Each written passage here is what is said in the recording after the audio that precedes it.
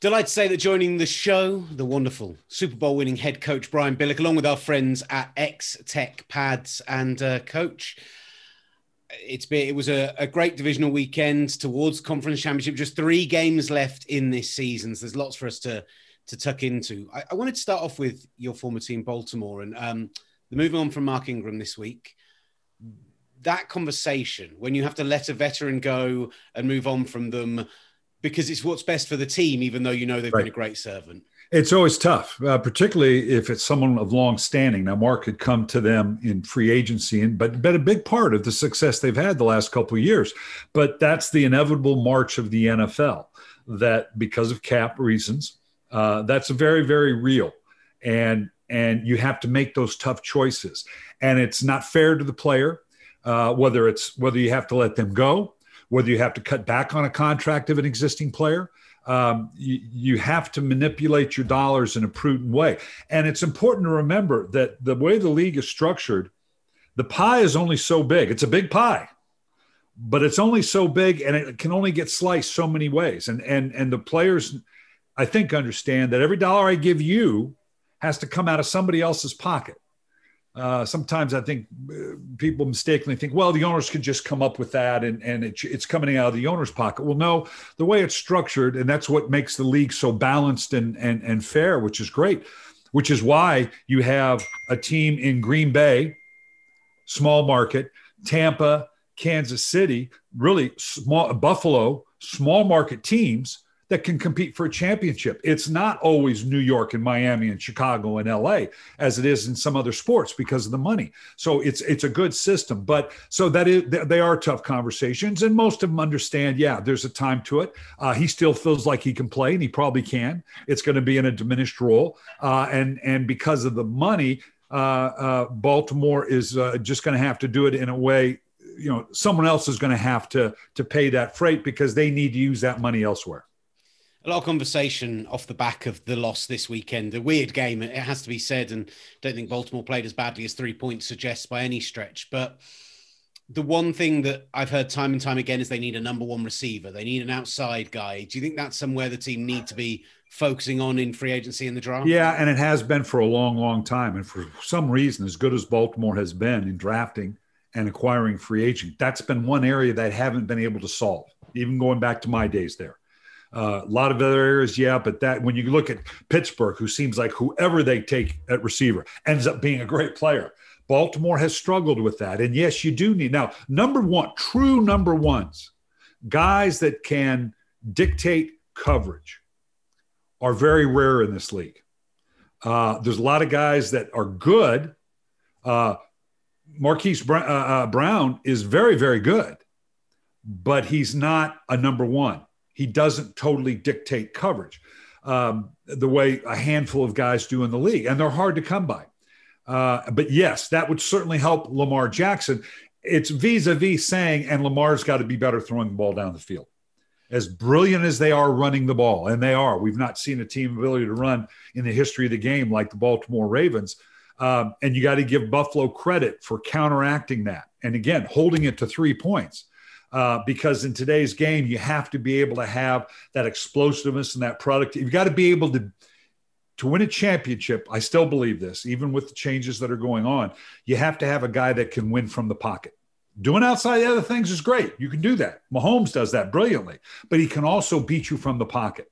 Josh Allen beats you from the pocket. Certainly, Tom Brady and Aaron Rodgers. Aaron Rodgers, who's as good at moving outside, making throws outside the design of the offense, he beats you from the pocket. Right now, Lamar Jackson can't necessarily beat you from the pocket, and that's the challenge.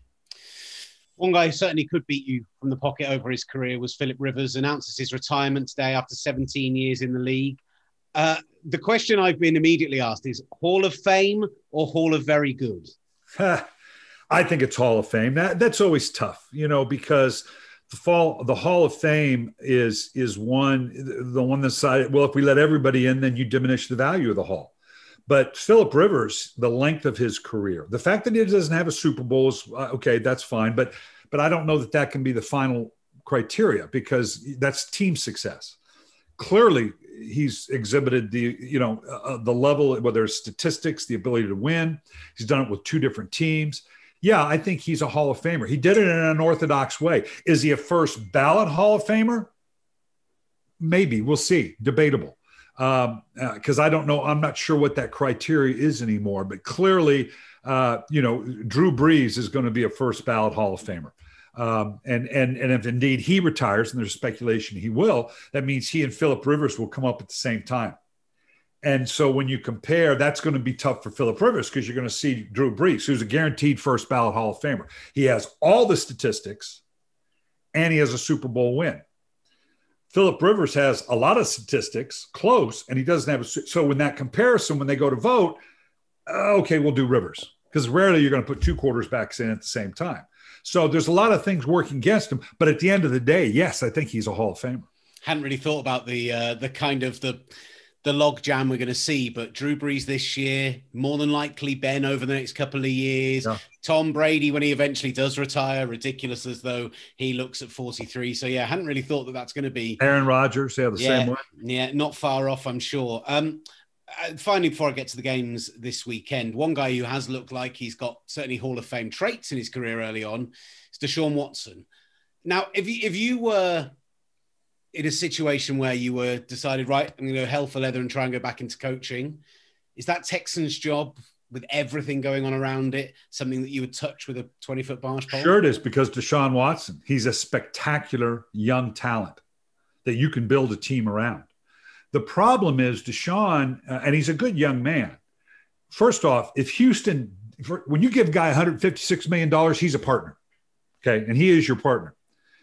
And Houston's bad. If they did not go to him and say, well, Deshaun, here's kind of what we're thinking, they needed to do that. But that's the extent of it.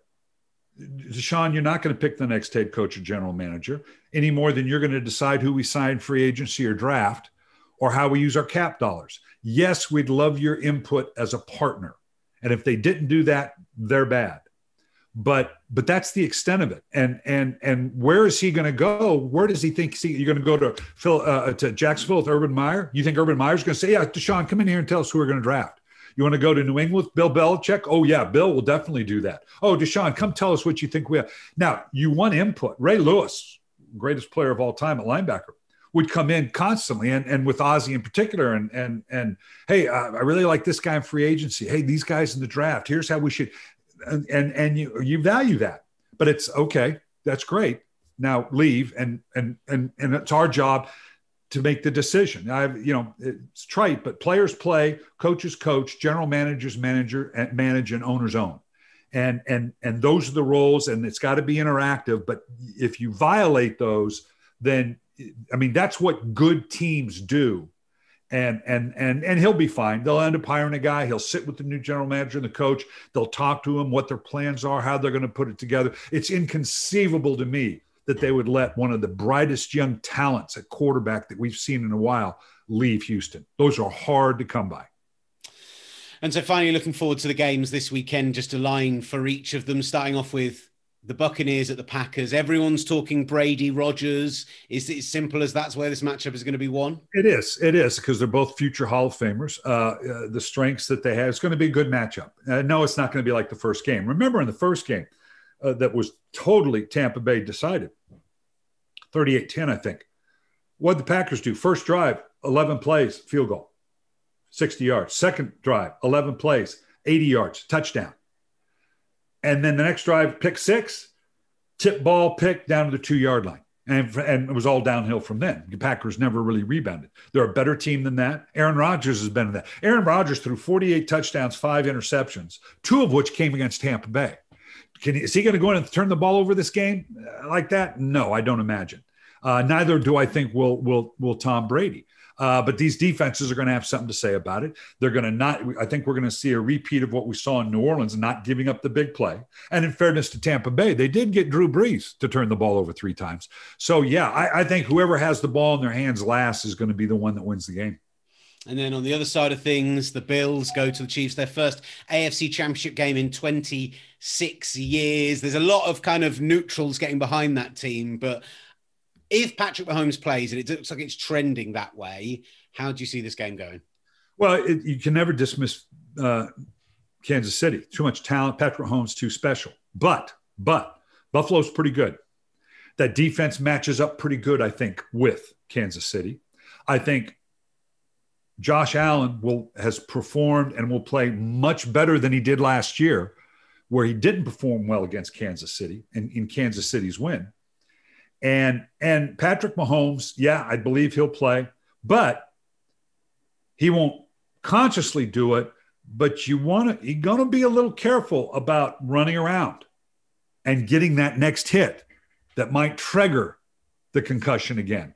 So might that dampen a little bit of some of the magic that he does? Not consciously. What are you going to hear? I'm just going to play the way I play. Okay, but in the back of your mind, do you couch that a little bit? Maybe a little bit. And Josh Allen and what they do, I think, matches up very well with the Kansas City defense. So this ought to be a heck of a game. Coach, it's a pleasure as always. As people are starting to get vaccinated, we get back towards a life where people can play contact sport again. Go get your X-Tech pads. Unfortunately, we won't be together on Super Bowl week as we normally catch up on Radio Row, but I'm sure we'll be chatting like this on Super Bowl. We'll do it. So enjoy the games this weekend. All righty.